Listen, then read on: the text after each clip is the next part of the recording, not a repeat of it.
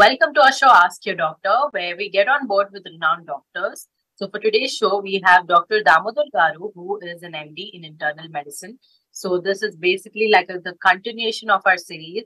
And right now, we're in the part where we'll be discussing one of the most important subject, which is nothing but pelvic cancers. So, without any further delay, let us welcome Dr. Damodhar Garu on our show. Welcome back, doctor. I hope you're doing well. Hi, Shivani. I'm doing good. Glad to be back. Hope you are doing well.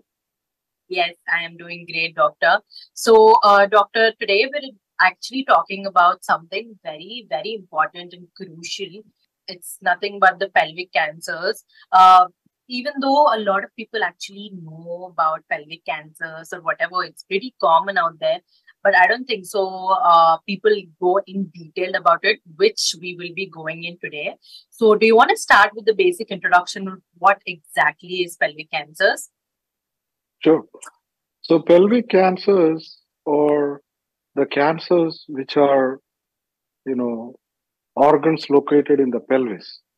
So, when you go to the abdomen anatomy, so the lower part is called pelvis, from the, pubic bones onwards, where, for females, all the reproductive organs like ovaries, fallopian tubes, uterus, vagina, and the cervix. Cervix connects, the vagina and uterus. Okay, so these are the parts for women, and for men, you know, basically scrotum, like the testicles, the prostate.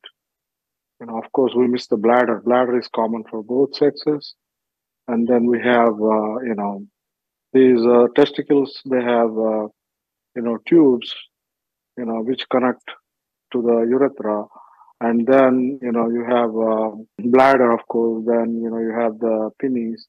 So these are for the men. So basically, we will go today, to discuss in detail about female, pelvic organs and cancers.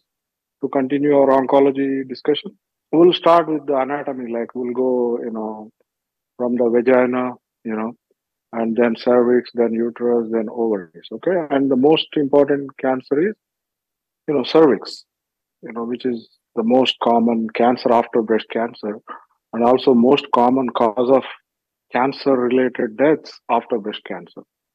And it is very important, especially for our population, especially Indian population, where the cancer, like if you compare all the cancers in the world, one female out of five females is Indian origin with cervical cancer. So there is a lot of information and education we need to give and share to our viewers and general public, which will help to overcome this situation. So let's start with if you have any questions, should. So basically, most of these cancers are etiology-wise related in the same situation. Like the etiology we discussed so many times. And some of these cancers, especially a lot of research happened, especially the cervical cancer. It's very interesting to know, like you can prevent the death, and you can take care of the cancer in very early age. Doctor, I personally wanted to know because most of this is actually involved below the pelvis. I before we get in detail with everything, I kind of wanted to know what are some basic symptoms that people can kind of think that okay, this might be a sign of one of the cancers below. So can you just suggest, can you just tell us that people can, maybe look out for some symptoms, and then we'll go in detail about specific cancers? The cervical cancer and the ovarian cancer, they may not have any symptoms, Shivani garu. Symptoms ఉండకపోవచ్చు. And most of the time, ovarian cancer, by the time present అయ్యేసరికి it's too late. Symptoms start అయ్యేసరికి already cancer spread అయి ఉంటుంది. So అందుకే it's very important, even cervical cancer also. So the reason we focus is here to catch those cancers early, because a lot of times there is no symptoms. Of course, there is symptoms with uterine cancer where you can have bleeding, like the females go through menses, kadandi. So for general public, you have a menstrual period for women for 5 days, 3 to 5 days every month, right? And every month females produce one egg, right? So in the middle of the cycle, so where it is called fertile period. So that's where get to conceive babies. Like if you have, sperm and if you have, intercourse. So obviously, so the ova goes produced in the ovary and it goes to the uterus. And when, the semen which carries the sperm, they meet, in the uterus and, you conceive, right? So that's how it happens, fertilization. So basically, to go back to our topic, the symptoms wise, if somebody has menses in between, let's say like, before the period, like usually you get periods every 4 weeks, but somebody having periods in the early, like in the mid part, or sometimes the earliest, some of the symptoms could be, you may get, bleeding after sex, after Yes. intercourse. So post-coital. Doctor, I'm so sorry to cut you down, but I kind of wanted to know what kind of age bracket can number one they be, and how common is it for the Indian women to experience? Right. So each cancer has different, age group, right? So usually the ovarian cancer, it begins like after 45 to 50 years. And even the, the uterine cancer is also usually post-menopausal. But cervical cancer is the one which can happen at younger age. Okay. So that's why cervical cancer is very important because it has various etiology. We go into the risk factors for cervical cancer. So basically, there's so many risk factors, like, of course, infection we discussed, right? When we started general cancer discussion, infections contribute to about 15 to 20% of cancer. And here, the virus called human papilloma virus, it's called HPV. There's so many varieties of viruses, but the most important subtypes are 16 and 18, which are cancerous. And this, is sexually transmitted. Basically, a lot of women can get, infection, but not all of them go into, cancerous lesions. Yes. Some people can get over it. Percentage of people with cancer, almost 90+% of them can have human papilloma virus. So it's very, very significant development and research. Why I'm telling you is because if young adults, not only female, even the boys, if they can take the vaccine, it's called HPV vaccine.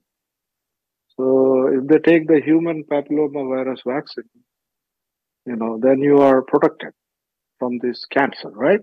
So before, sexual life, it's better to take when you are, like maybe, when you are 14, 15, 16, like that. So it is available, but you can also have later in the life also, which is And also, useful. Yeah. Now that we're kind of done with the cervical cancer, I want to get into the uterine cancer. Can you go ahead with that, doctor? What are, again, some common symptoms? What actually happens in this type of cancer? Sure. Before going to uterine cancer, cervical cancer, we have to a little bit give more information because it's very common and very important. Because especially in Indian women, the social stigma, right? Social stigma is big in India. So that's the main reason why, women, like in the world, like every fifth female who has cervical cancer is a female from India. You see what I mean? That's a very, very high, number of women developing cervical cancer in India. So the social stigma that's where we have to focus because a lot of times in India, we all from the cultural background, it's also called cultural stigma. So even the mother is hesitant to, speak to the daughter about sex, right? And even I don't think fathers also talk to sons about sex because they feel embarrassed. It's a cultural stigma, but it's very important, like to get over this because the sooner you tell them the importance of vaccination and kind of educate them about safe sex, because the etiology is important in terms of cervical cancer. Most of the cancers in females are interlinked, but the etiology when you go to, so basically it's multiple sex partners at early age. You see what I mean? So if your partner is a risky guy, who has STDs, then you are also at risk. Very important thing, right? So also people who have multiple partners and risky sexy behavior, they are more prone for this viral infection and cancer. So very important. And also screening, screening. If women get the pap smear, pap smear, there are two screening tests. One is pap smear and one is, HPV testing. So these two are the very important, crucial screening tests, and it has to be started at age 21 and Ishwani. So you got to start screening, and this has to be repeated every 3 years until you reach age 50. And in high risk people, maybe more than that. So it is a very simple test. Screening is very important because if they find your pap smear abnormal, it's called pap smear, right? So what is pap smear? Basically, they take cells through a brush. It's not painful or anything, and they put it on the microscope and they check. And when the cell, shows those early cancer changes, then it's like mammogram again. Like not all mammograms positive or 100% cancer. So pap smear is also the same. Like when you say it is abnormal, a lot of people are scared and they keep calling doctors. But it is again you have to confirm it through biopsy. Like you go and look with the colposcopy they call, and then you do So the reason why I'm telling you is this is like very advanced research. If they find those atypical cells, then you can cure it. You can save the lady from going through all the process. If you don't diagnose early, she may not become pregnant because they may have to take the entire thing called radical hysterectomy. If the cancer is spread, then they may have to take the uterus, cervix, even tubes and ovaries. So that's why it's very important. And also, sometimes it can spread, before you diagnose it. So that's why screening 21 years, very important for like, all the women, all the, because nowadays everybody is going to school, right?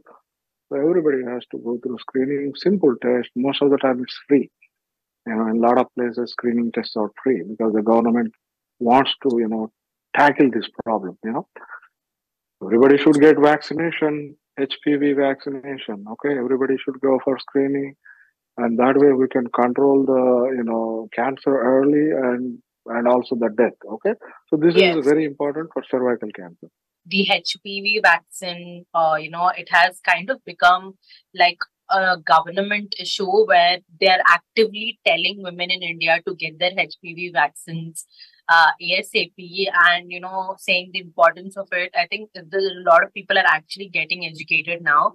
So I think that is a part of cervical cancer that we kind of covered. But I really want to get into the other kind of cancer. So let's start with Sure. the uterine cancer now, doctor. Yeah.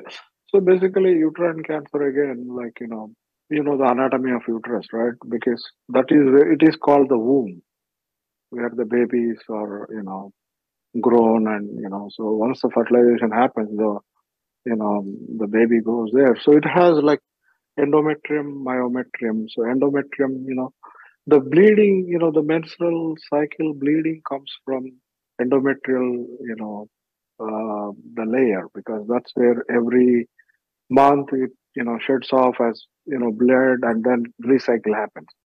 So that cancer is pretty much risk factor for most of the time the similar kind, but here it is mostly postmenopausal cancer, you know So the age group is not like cervical cancer, but it is after menopause, postmenopausal, and symptoms. Basically they can have intermenstrual bleeding. That is like they can have, if people have menses still, they may have extra bleeding. Post menopausal bleeding, like after usually after 50 years, most of the ladies they go into menopause, right? So, if somebody started having bleeding, then it's worrisome. And then they have to immediately, get to the doctor, and then, it can be biopsied. They could do ultrasound, and, so it's, basically, it's one of the, you can do initially surgical treatment.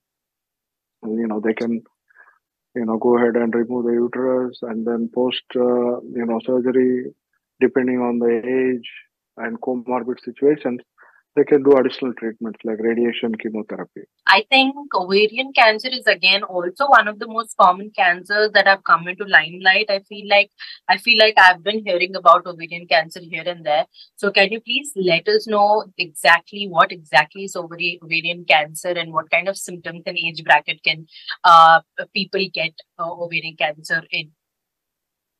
Right. So ovarian cancer is again another, very, very important one, because most of the time it is diagnosed after the cancer is spread. So that means, to answer your question, symptoms may not be present initially until you find the cancer. Or కొంతమంది కిస్మత్ అంటే luck ఉన్నోళ్ళు ఏదో reason కు పోతే ఏదో test చేస్తే ఏదో వస్తుంది కదా, ఇన్సిడెంటల్ ఫైండింగ్ అంటారు. So so the lucky one sometimes can be caught, initially if they go for some reason, then they had a scan, then obviously they see something in the ovary, and then they can biopsy and get the diagnosis. But usually, again, ovarian cancer is also another. There are tumor markers. Long time ago, last year we discussed about the tumor markers. I remember. So there's some tumor markers called alpha fetoprotein, CA125, LDH. So they can be elevated, and usually ovarian cancer is again after 45 years age. It's later part. And usually symptoms అంటే already cancer develop అయినాక ఏమైందంటే రెండు ovaries ఉంటాయి, left ovary, right ovary ఉంటాయి. So ఈ both of them are attach to the fallopian tube, and when cancer happens, it can compress other structures around, like it can cause pressure symptoms, like people may start having కొంచెం తినగానే they may think like, oh, I'm full, and they may have nausea, they may have pain, all that sort of symptoms. So then they will start losing weight, and they may start their belly, like distended. And you distended, it's not because they are fat, because the fluid, ascites అంటారు కదా, మనం discuss చేస్తాం. So the cancer involves peritoneum, it starts accumulating fluid. It's called ascites. So it's called malignant ascites. మనం ascites లో liver failure లో discuss చేస్తాం కదా, that is not malignant, but this is malignant ascites, అంటే cancer related swelling. Then if the cancer spread to lungs, they may have trouble breathing. It goes to liver, they may have jaundice వస్తుంది. So depending on where it goes, bone pains when it spreads to bone. So, but again, the treatment is pretty much the same, depending on the staging. If you can find it early, you take it out, and then you follow up. So that's how it is. Yes, I think we have just few minutes more, so I want to get into another cancer and also some FAQs, doctor. So let's get into the vaginal cancer now. Can you just give a basic introduction and what kind of age bracket again they come in, so that I have a couple of FAQs that I really want to cover? Sure. So vaginal cancer, basically each vagina has a different lining. Okay. Like the cell lining, epithelium. So pretty much risk factor or same like cervical cancer. Of course, the diet we discussed, most of the time it's, all these similar like cancer risk diet, like, more of, preservatives, and more of, red meat type and more of infections. Same like HPV infection is again there. Risk factors is again multiple sex partners and with sex with a risky partner who is a druggie and who has infections and STDs. And obviously, so again here also, the earlier the diagnosis, you can go through and target and remove the cancer, and then you can do radiation and chemo. But vaginal cancer again, it could be age wise, it can be kind of middle age, so pretty much the same treatment and same etiology. So symptoms wise, they may have bleeding, okay, like postcoital bleeding, or sometimes they may have just bleeding, irregular menses. So, and when the symptoms, when the growth happens, they may feel lumps, and so it is, people with immune compromise, they may have infections too, So, so all that, again, it's the same. You do the examination, vaginal examination, then you take the cell, you do the biopsy and determine what type of cancer. And again, all these cancers, we forgot about the genetic part, Some cancers run in, families, and some genetic, testing is available. So people who have some cancer may run together, like colon cancer, breast cancer, ovarian cancer, and these are all in a separate group. So if family has that kind of situation, they have to go for genetic testing to detect early, and to take more precautions. And I think, Doctor, with that, we'll have to conclude today's episode because we did kind of cover a lot. I might get into new FAQs in the coming episode because even the coming episode is very interesting. We'll be talking about some pelvic cancers for in men. So I think without any further delay, let us end today's session and let's meet in the next session only. Thank you so much, Doctor, for tuning in. Thank you so much for the viewers for tuning in. You're watching Sakshi TV with me, Shivani Raj.